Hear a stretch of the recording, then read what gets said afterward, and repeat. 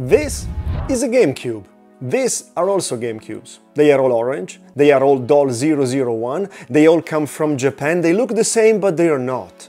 This reads games from a micro SD with an adapter that goes in the memory card slot. This reads games from a serial port adapter, the SP2 SD2 SP2, but this doesn't read game at all. And there's more. It's in Japanese. So I can't really use it here. What we have to do is change the language and install PicoBoot. So we can load games, we can load Swiss without any swap disk trick. Coming up on AVK Studio.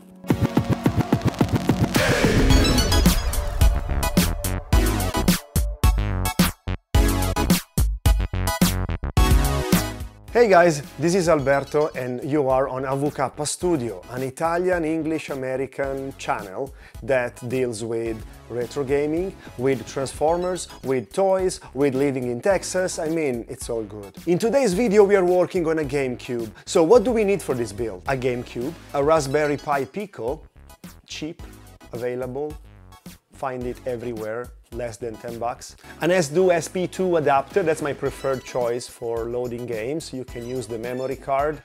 I just like to use the bottom port. A micro SD formatted FAT32, a few colored cables for soldering. I use AWG28, but 26 will do. Oh, I should mention, you need soldering skill, but I don't possess it, so we'll go without it. So let's clear the boring stuff first. Let's prepare the Raspberry Pi Pico to run PicoBoot. Is it Pico or Pico? That's okay. You have to download PicoBoot.uf2 from the first link in the description. Then you connect your PicoPi to your computer with a micro USB cable while you keep pressing Boot Cell, the micro button on top. You will see RPI-RP2 as a memory unit and then brutally copy PicoBoot.uf2 inside. When you see the green light, you're good to go. Now let's prepare the microSD to run Swiss and launch our games. Format your microSD card FAT32. Get the latest version of Swiss, the software to launch the games. The link is in the description. It's link number 2. The file will be something like swiss-rxxxx.dol. Rename it to ipl.dol and copy it to the root of your SD card.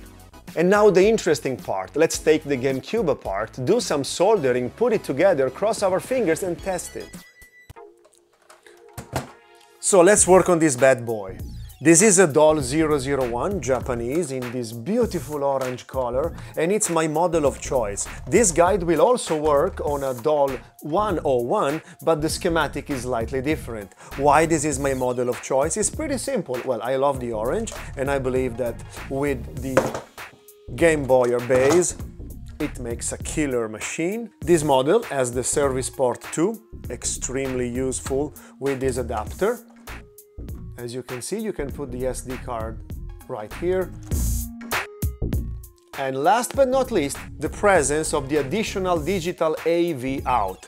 And this is interesting because in case you didn't know, if your GameCube has this port, you can really unlock a much better signal to display it on your monitor. And you can take advantage of that port in basically 2 ways. I should say 3 ways. Well, you can buy the extremely expensive component cable that came out from Nintendo and it was almost impossible to get, and it's even harder today and very, very expensive. Or you can get one of these. This is a converter from the digital AV out to HDMI, and it's basically a scaler dedicated to the GameCube. Or you can use a component cable with this DAC converter. There's some magic inside here and I'm too ignorant to know what's going on, but it takes the signal in a digital way and it distributes it in an analog way to use the component and the audio. So when you turn it on, obviously the logo is the same, Nintendo GameCube, but then the menu is in full Japanese. What am I gonna do now is let it go for 5 to 10 minutes just to heat up a little bit the thermal paste, and it's gonna be easier to remove it when we get to it.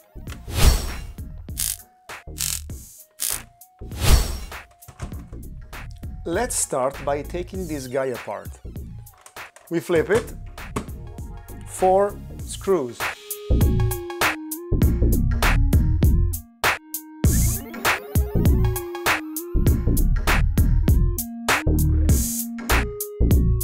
Gently remove the input board and gently pull the ribbon cable. Very easy to ruin this. Now that we have exposed everything here, what we need to do is removing the DVD reader. There are 4 small screws here in proximity of the memory cards and quite a few more all around. They wanted to make sure that this wasn't flying off. Now that the fan is detached, all you need to do is removing this cable, and this should come out fairly easy. Look at that. And there you have it. We don't need this.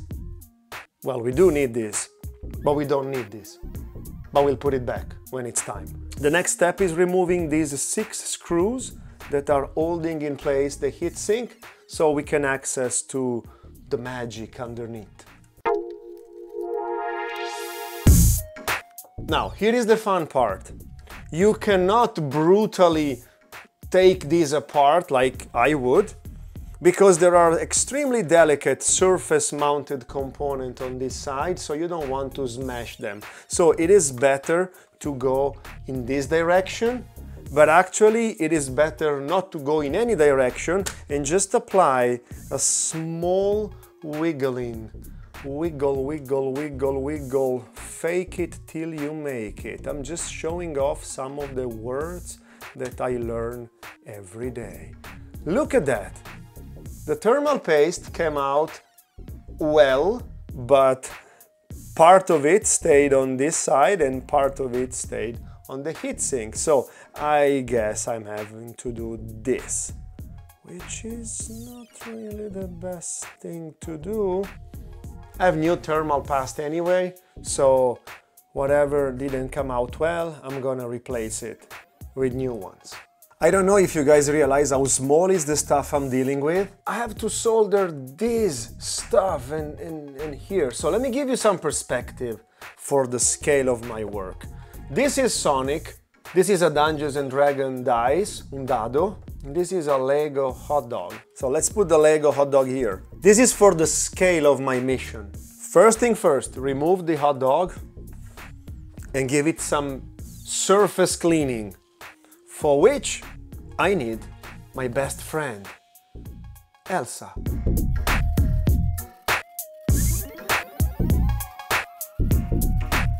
So the region switch mode is in theory extremely simple. It's also extremely small, even to explain. Can you guys see R5 and R6? If you bridge R5, the console is in Japanese. If you bridge R6, the console is in English. So Nintendo already thought about this and they still wanted to make the console region locked. Nevertheless, what I am going to do is remove whatever is here in R5 and bypass R6.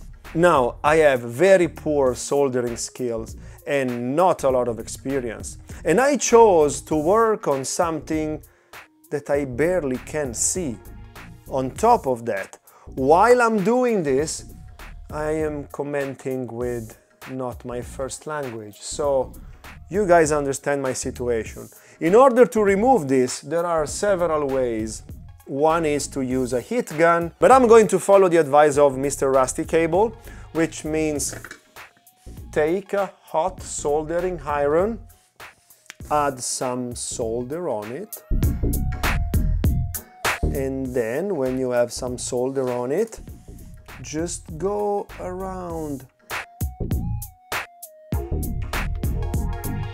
till it comes off. And I think I did it. I believe my resistors inside this ball of solder. Clean! I love you, Aaron. You're the best. So what I did was adding a little bit of solder to the wire. and then very gently make the connection. Is it pretty? No. Does it work? I don't know. If I screw it up, we'll see it later. Let's move on to the PicoBoot. I'm trying to follow the color coding or convention that's written on the GitHub or on the guide. So for the ground, it's a convention to use a black wire.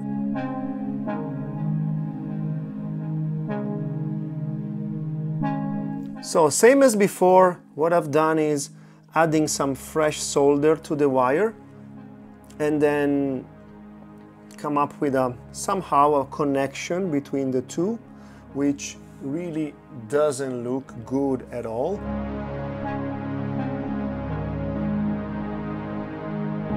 Next is the red wire that goes exactly there. As usual, I have pre-applied some fresh solder to the tip of my wire.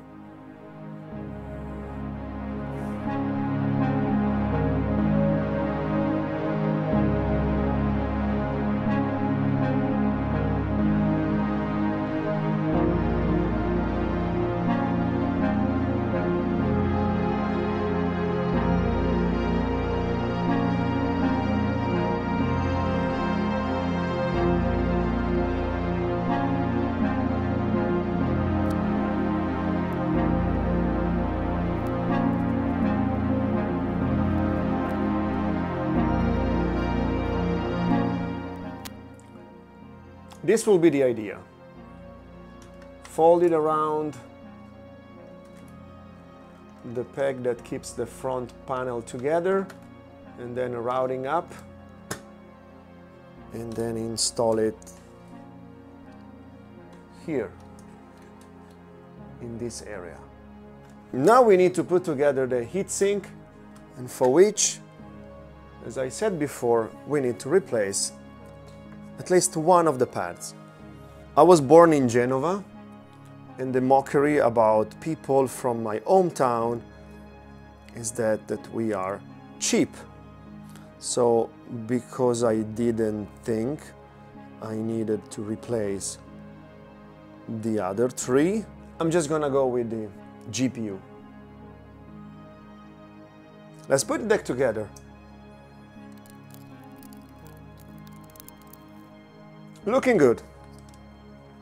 Let's move on. We can actually pretty much reassemble most of the GameCube, and later on we'll need to solder these cables according to the schematics provided. As I said, I want to install the Pico in this location with the micro USB port facing this direction, so should I need it to update it in the future, I just take off the top shell and it's going to be accessible. I've seen people install it like this, but I really don't like it because I don't want the boot cell button to be pressed. So this is going to be my location.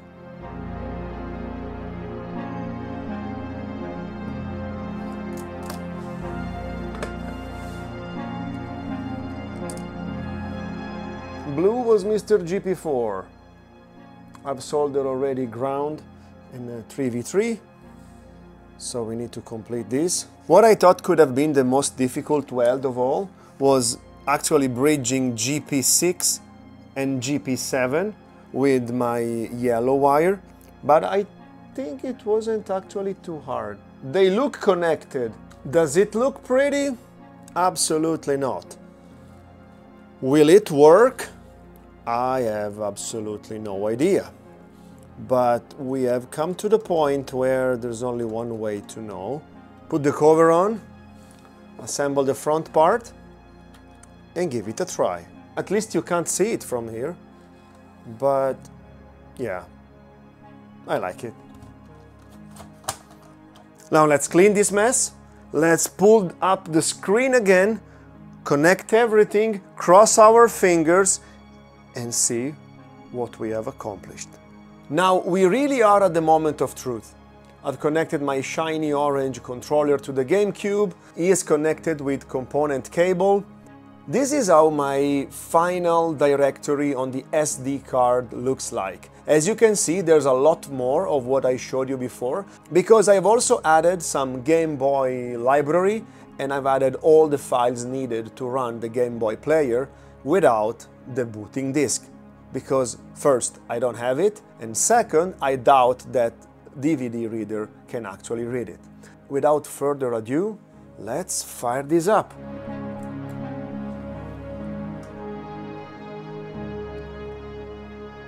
Look at the speed at which this guy is actually booting up my Game Boy Color game, Game Boy Advanced game, GameCube games, and you see this B? That's how it's displayed, the homebrew that actually will manage the Game Boy player base, which we will try in a second. For now, I really want to start a GameCube game, and I always choose Automodellista. It's one of my favorite. I don't have a memory card, so I won't be able to save, but look at the speed at which this guy boots up. And yes, I want to use progressive mode.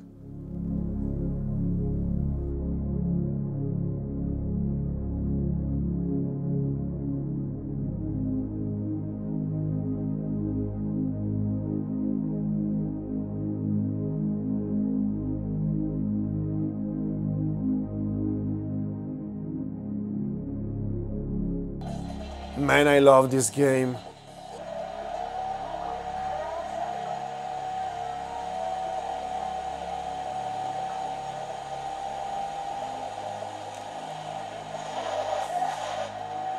Okay.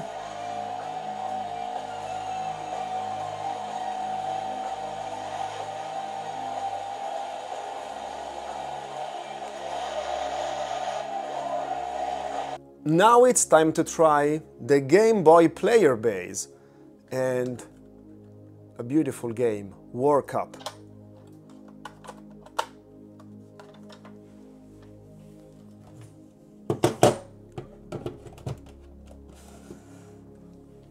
You remember I called the homebrew with the letter B? So all you need to do is keep pressing the letter B as you're turning on the console. And there you have.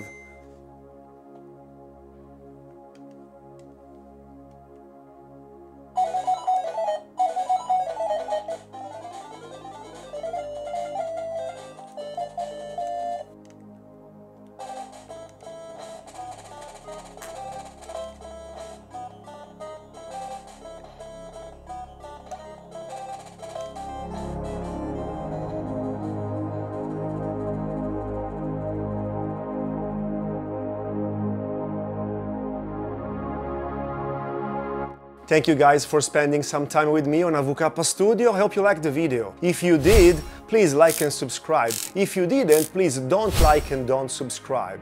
But nevertheless, keep growing, but never grow up. Until the next one.